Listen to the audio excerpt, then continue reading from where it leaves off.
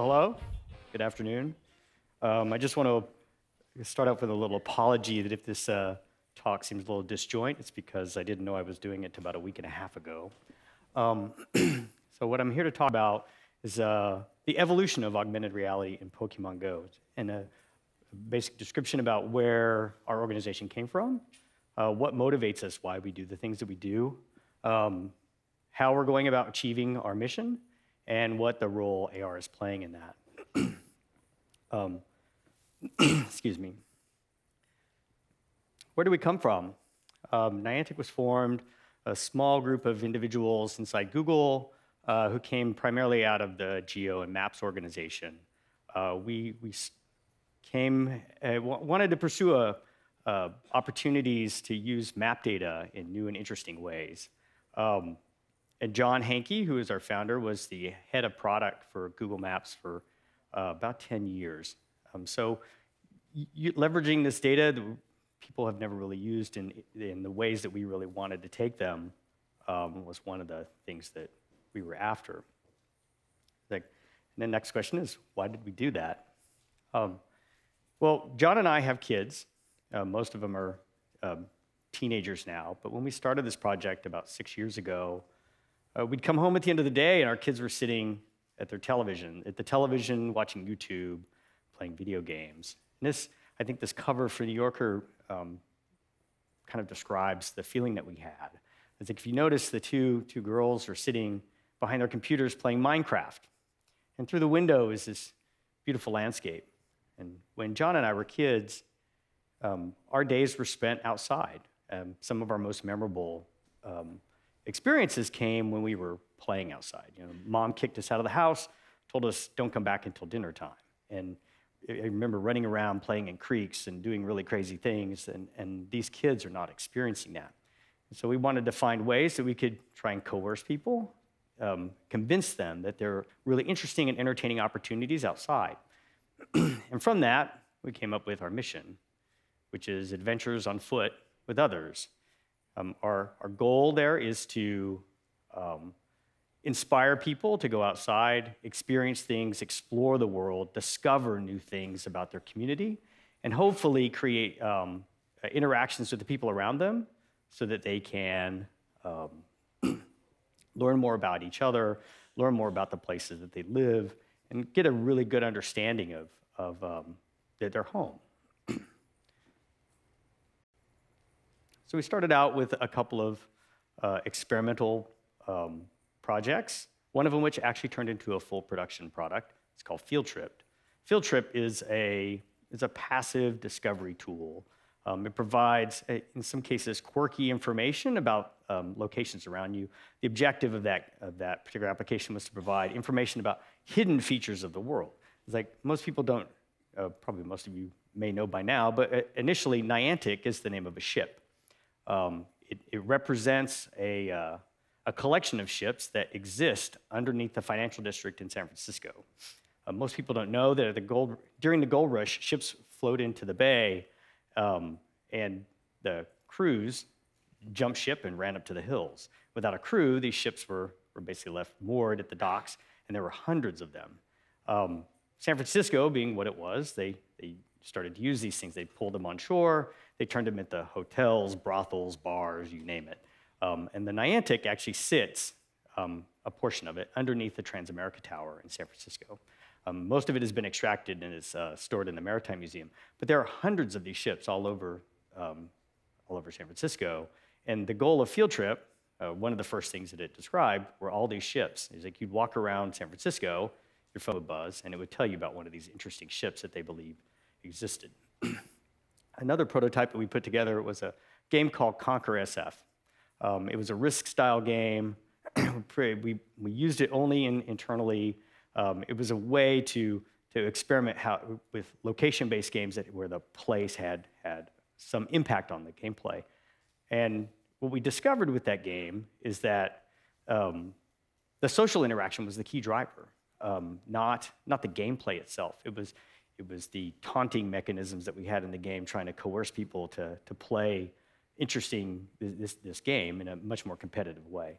And people there were only like 8 of us in the team at the time. We actually went to pretty great lengths in order to do some pretty crazy things. I mean, one morning at 5 o'clock, 5 a.m., a coworker and I moved our armies up from Mountain View into San Francisco and then proceeded to conquer all of San Francisco. And over the course of 5 hours, we almost wiped out all of the enemy, except for 7 locations. And when he woke up, he proceeded to destroy us. But it was that one day where we spent maybe 6 to 7 hours of gameplay.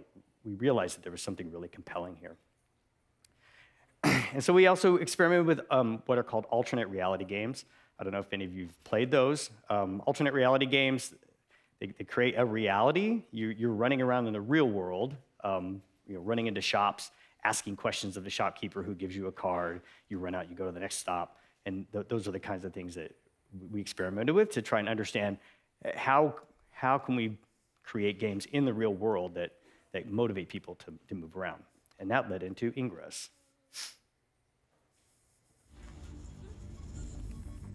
What was the net effect? What was the net effect of the Niantic project? We had crossed a threshold in which global security could be at risk. Decrypting the data was the mistake. This is not psychosis or some cognitive break, but an actual takeover of the mind. Much of the public sculpture found in our cities is based on design seeded in the human mind. Certain places have an energy that not only attracts people, but attracts events. The mission of 13 Magnus is to monitor the effects of mind hacking. Obviously, this will be done with the highest of security, to make sure that the ideas do not contaminate or threaten humanity. This all leads to Niantic. I know that many tools will be needed to fight this battle. You just have to know where to look and know what you're seeing. Portals emit exotic matter into our world, and that matter has certain effects on our world. I started noticing that there were energy fields, anomalies on Earth all around me. A few of them exhibit properties that are as yet unexplained. I know that there are others out there. What if they're already among us, but we don't realize it? And I must be prepared to work with them or fight them. They are coming. Something's wrong out there in the world.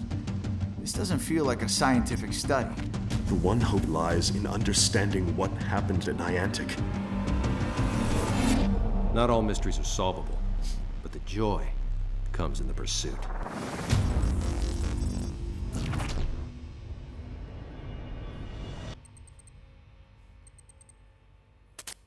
So Ingress was our first game.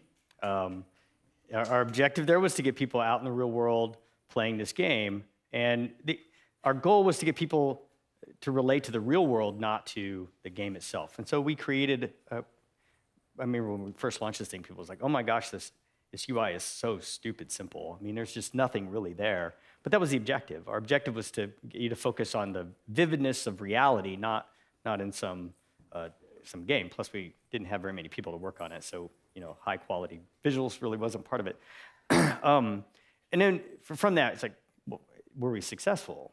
It's like, well, we kind of were. This slide shows an effect on players' behavior while they were playing the game. So several individuals actually did this. They just used tracks to determine what they did during the day. And this is a path that one individual, Gerwin, used while going to work. And you can see that his progress while playing the game was dramatically different. It caused him to explore places that he would never have seen before. Comments that were made, in fact, by the Pokémon company after they were playing Ingress was that the individual lived in his community for 30-something years and didn't realize the sheer number of shrines, large and small, that actually existed in this community. And Ingress actually fostered his exploration and discovery of those things. And he met a lot of people along the way that were sharing those same discoveries. Next thing we experienced was we created events. How can we foster social gameplay? We created these little events. The first one was in Cahokia Mounds, just outside of St. Louis. I think there were like 40 or 50 people that showed up. It was a rainy day in November. The people that went there played the game for about 3 or 4 hours and had a great time. And over time, we decided, every month, let's do one of these events. And we started doing multi-city events on the same day, creating collaborative gameplay across continents. And you can see this is an event in Cologne. Actually, I think there were several, like 3,000 people at this one. And our largest one was in Tokyo, which had over 12,000 people in attendance. And this was 1 week prior to the launch of Pokemon GO in Japan. So these events were huge. I mean, we took a stadium to fit these people in the after party. And all these people just had a great time. I got to go to one in Sendai, which was absolutely phenomenal. The other thing that we found was that people were exercising. These are just some of the videos. I don't want to be sexist, but they sent us all these images of the, from the time that they started playing the game to the time that they sent the images in. And many of these people lost 10, 20 pounds over the course of several months. We've also had stories about individuals who were diagnosed with type 2 diabetes, who were immobile, couldn't get out of the house, started playing the game, and now they're completely mobile. They have a community that's supporting them, and that was something that we thought was really compelling. And then there's many people have also seen reductions in anxiety. And then friendships led to dating. Dating led to marriage, and marriage led to babies. And there's actually been several Niantic babies, and I think one of them is actually named after one of the characters in the story. And then you could tell the impact that this had on some people as we created these logos, faction logos, during our beta period. Early launch, I think we've been like a month and a half, this is something that one of our artists actually threw together, was fully intending on redesigning them at some later time until people started putting them on their body. And we had quite a few of those. I think that was when we realized that we can't change it. So the things that we learned, games rooted in reality can change player behavior, promote meaningful new social interactions, encourage exploration locally as well as distant, and promote physical activity, which were all things that we thought were really beneficial. And so we started working on Pokemon GO. Pokemon GO started from an April Fool's joke in 2014. It kind of showed us that people were really interested in chasing Pokemon around the planet, even though they were sitting at their desk.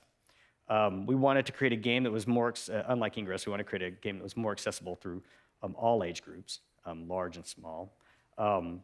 The concept made a lot of sense to us, but we had a lot of challenges in order to get along the way. We wanted to leverage the things that we learned from Ingress. One of the challenges was we didn't believe in the technology, the gyro-based stabilization, that mobile camera-based technology was actually sufficient for this work. So we used photospheres. Photospheres are akin to the same thing you see in Street View at Google. We were in Google, so we could use these things. The problem was, Street View is focused on streets, not on walking, on pathways, trails. So, things that are centered in the middle of the street don't provide really great opportunities for gameplay, especially when you're trying to motivate people to get out and walk around as opposed to drive around. And so from that, we decided to pursue other augmented reality hardware. And this is back in 2011, actually, no, 2014. So, the Google Glass type device, and then the huge visor, which looks rather imposing. Those were the first things. We also realized that these things are really, they're very niche. Not everybody has them. It really wouldn't get us the broad appeal that we wanted. So we focused on what we had available today, which were mobile handsets. And then we played around with it. We have a prototype.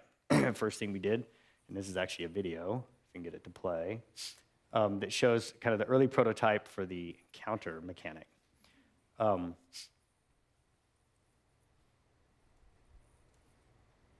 So most of you who played the game have seen this. It is what exists in the game today.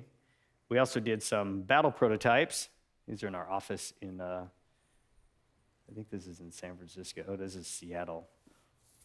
And you can see the battling the Pokemon.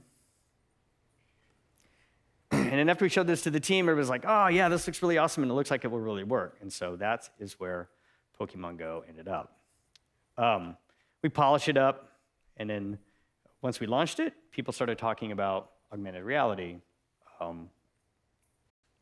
one of the things that we saw people using pretty heavily was the sharing. It's digital storytelling. Finding Pokemon, taking pictures of them, and then sharing it with the rest of the world. And they did some pretty interesting things. You've probably all seen the Diglets on the toilets. That was probably the most prevalent one for a long time. And then we launched the product, and how did that go? I don't know if you guys have ever seen this. There's 3 lines on this graph. The first one is the original launch target. That's 1. The second one is what we expected our worst case to be, and that's where we provisioned our systems for. And the green line is what actually happened. And you'll notice at the beginning, the green line starts above our original launch target. That was Australia and New Zealand.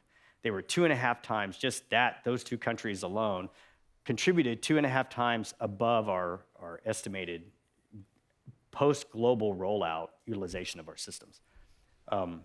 And so this actually happened over the course of maybe a month and a half. So this looks all really well and good. You can imagine what the team looked like. That's kind of where we were. The thing that really kept us going, though, was what happened in the community. And we'll watch this quick video here. About 2 weeks after we launched, there was a crawl that started in San Francisco. And it's hugely motivating when you're totally stressed out and you can walk outside and you can see this thing happening. There were 9,000 people that showed up for this. And they walked around San Francisco for about 2 or 3 hours, I believe. In fact, the day that this happened, our servers had gone down. And they threatened to march on our office. And the last thing we needed was 9,000 people walking down the Embarcadero after us. And then people started to self-organize. So this is in Sydney. This is another event that they did. And then these kinds of things happen. I don't know if you guys have seen this. There's a Snorlax in a park around this corner. And this is in Taiwan.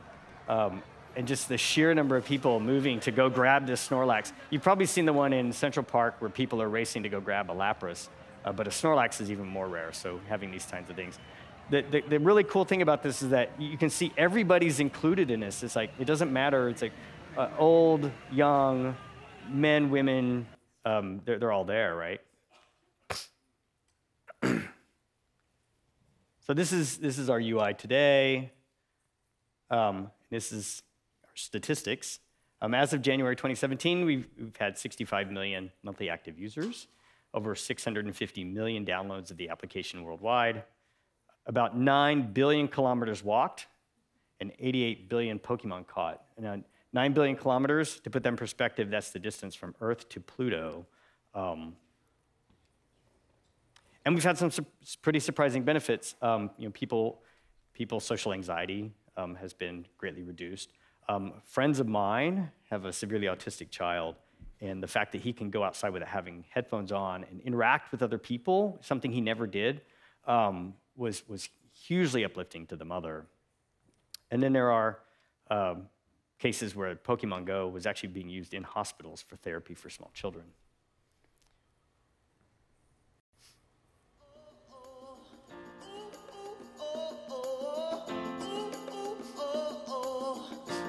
If I'm trying to get a kid to raise his arms up or to squat down, I can say, hey, the guy's a little bit lower, can you reach down and get him? And that's just a really tricky way that physical therapy or occupational therapy can get a kid to do the exercises that he was screaming and crying about 5 minutes ago that he didn't want to do. This kind of raises the general hat. So go ahead and skip the rest of that. So what's coming next? We got more cooperative gameplay. That's later this year. We'll have new AR features as the technology advances, but it's going to take people creating the technology for us to exploit it. And then our goal is to plan for the future, but we're going to use what's available today to provide the most entertaining experiences for our players. Oh, and more tattoos. Thank you very much.